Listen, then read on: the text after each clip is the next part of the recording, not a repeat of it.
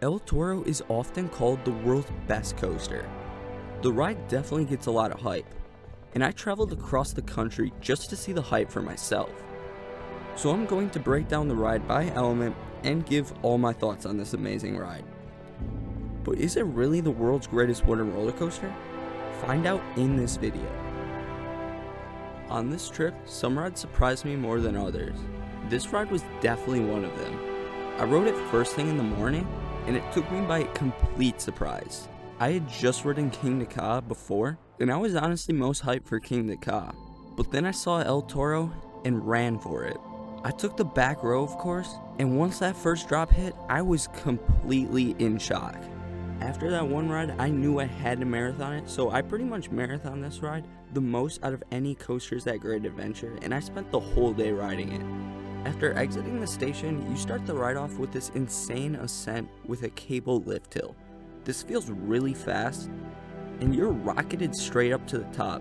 It doesn't give you much time to take in the views, but that's okay, because once you get to the top, there's plenty of great views with the safari in front of you, and King Ka to your left with Medusa on your right. I forgot the ride had the cable lift hill, so once we started going up fast, I was definitely taken by surprise. Yeah, it does sacrifice an amazing view, but that's okay because it gets the ride started and it's a great preview of the ride to come. An action-packed and fast ride. You start making a turn to the left, and this gives you a great view before you dive right back down to the ground. Now this drop might actually be one of the most insane on any roller coasters in the back row. You see the whole first half of the train pretty much at the bottom of the hill before you're absolutely whipped down with ejector air. It's reminiscent of the RMC drops, but those don't even compare because of this ride's long trains. It seriously might be some of the strongest ejector air I've ever experienced. And off-ride, this thing looks massive. I mean, it's definitely going to be intimidating for first-time riders, and even seasoned roller coaster enthusiasts might be a little scared by this drop.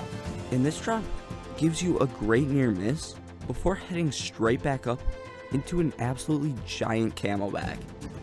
Now, going in, I knew these were going to be great elements, but it was completely different from what I expected. This airtime is different from any other roller coaster. The airtime on the camelbacks feel like a B&M Hyper hill, except instead of the floater progressively getting stronger, it's powerful ejector. So in the back, by the time you're exiting the apex, you're getting the strongest ejector ever. It goes from weak ejector to actually some of the most powerful on any ride, and it's really sustained. And what's great is there's two of these, which makes it one of the best 1-2 punches of any element right next to each other. And the second one hits just as strong as the first one. And these things look huge and they feel huge while you're riding it. With some extra lap bar room, you're definitely going to be flying.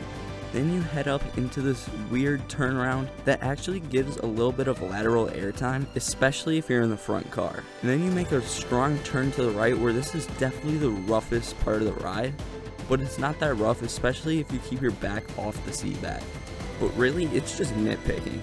And then you head right back up into another airtime hill that's like a half camelback. People say it's one of the weaker parts of the ride, but no, this element in the back actually still gives really strong airtime. On my first ride, I was pleasantly surprised. Then you head into this really slow, long, drawn out hill, probably one of the more weaker elements on the ride, but still gives off some great airtime, of course. And then this is when you head to the left before entering probably the best element on the ride. I mean, this thing delivers. The hype is actually justified. It hits you with this really powerful airtime hill, and this is right before you enter the twister section of the ride. Now, this gets a lot of hate for no reason. I think it's just because the rest of the ride is so good. I mean, intimate switchbacks are always some of the best. Now, they're not switchbacks that you'd find on Maverick or Velocicoaster, but they're still pretty whippy and intense.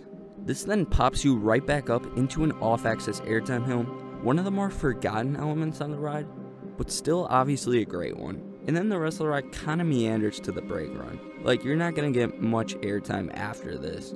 Mostly because the brake run is so elevated, but it's still a great way to end the ride, and I just think that the dead sections get too much hate. This ends an absolutely fantastic ride, and on the brake run, you will be wanting to get back in line. because this ride is so fun to marathon. It feels like if Maverick was a wooden hyper roller coaster. This ride is absolutely insane. I think it is justified to call this one of the world's best wooden roller coasters. In every row you're gonna get a good ride, well, except for the wheel seats. And that's why you definitely have to ride this ride right. But the question is, where does it rank for me? I'd rank it as my favorite Intamin. I have it above Velocicoaster, but it doesn't compare to Steel Vengeance. I think Steel Vengeance is better, the ride is just longer, and every hill delivers. There's no dead spots on Steel Vengeance. Like, yeah, El Toro has a little bit of dead spots, and they aren't too bad, but I'd rather just have a ride that just feels relentless. Okay, but El Toro seriously has the strongest airtime on any roller coaster I've ridden. And if you know this channel, I absolutely love airtime. I mean, just look at the name. So obviously, it's going to be up there in the top 10, and it's going to be pretty high. If you haven't ridden El Toro, I seriously suggest it. Go comment down below where you rank this ride among the other wooden roller coasters. And thank you so much for watching. Goodbye.